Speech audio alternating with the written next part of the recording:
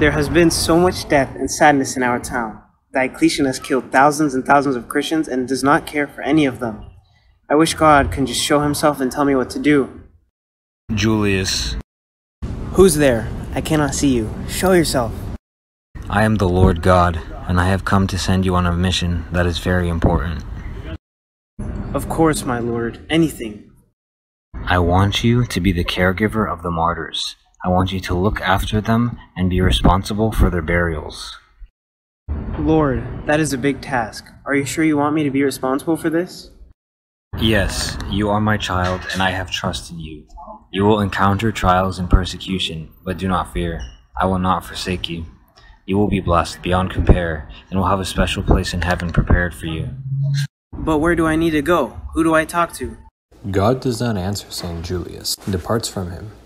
St. Julius was not sure how to fulfill the commandment that God gave him, but was confident in his knowledge that God gave him.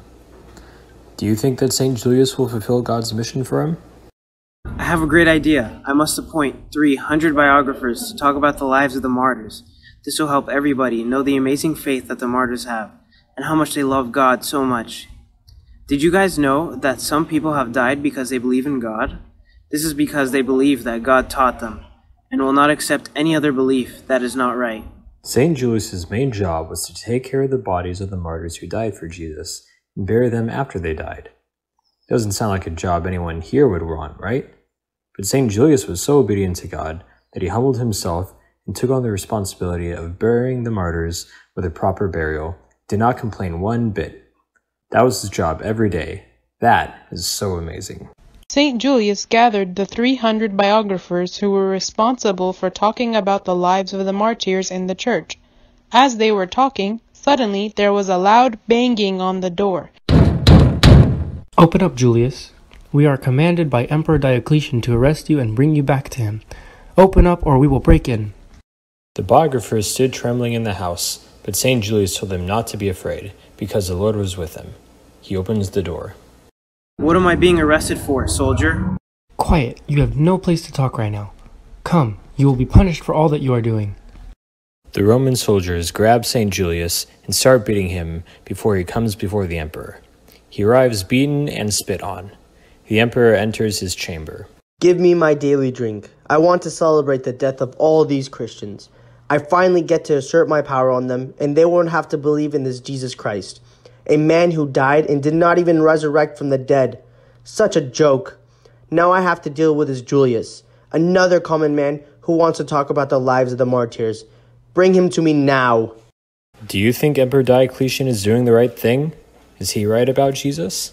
St. Julius enters with bruises all over his body and blood dripping from all sides. He is tired and hurt really bad.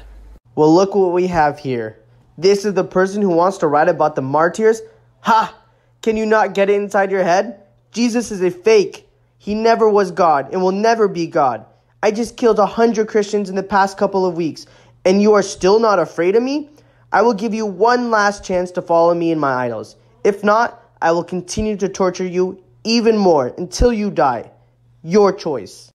I only follow the one who sent me here, and that is my Lord Jesus Christ. I only came here because of him. I will never follow your idols. Torture me all you want. I love my God and will never leave him even if I die. The governor continued to torture him and brought him back again. Now, did you learn your lesson? My mind has not been changed. I will never do as you say. Repent from your ways and foolish worshipping. That's it!